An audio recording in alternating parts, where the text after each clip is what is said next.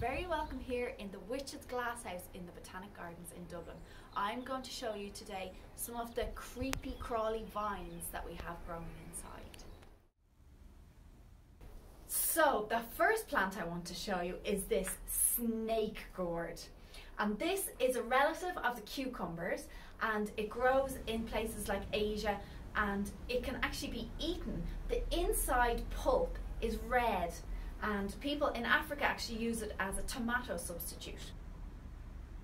We are very excited because we have grown a really big giant snake gourd, and this is great for us witches because we will use these snakes in our potions. Officially, the longest gourd in the world was grown in 2008 in China, and it measured 4.55 meters. We are going to go and measure this now. So we're here, we're going to measure our snake gourd and see how big it is.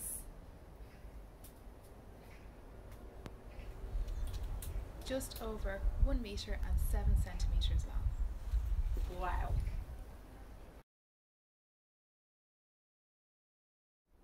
Another very interesting vine we have here in our glasshouse is this one here, and it's called the achocha, and it comes from Bolivia, and these little guys can be eaten. They taste a little bit like green pepper, but they've got nice little spikes on them, and they're called fat baby.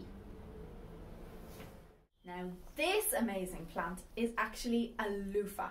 It is related to the snake gourds and to cucumbers, but you don't usually eat it. What you actually do is make a bath sponge, a loofah out of it, and you can scrub your itchy back with it in the bath.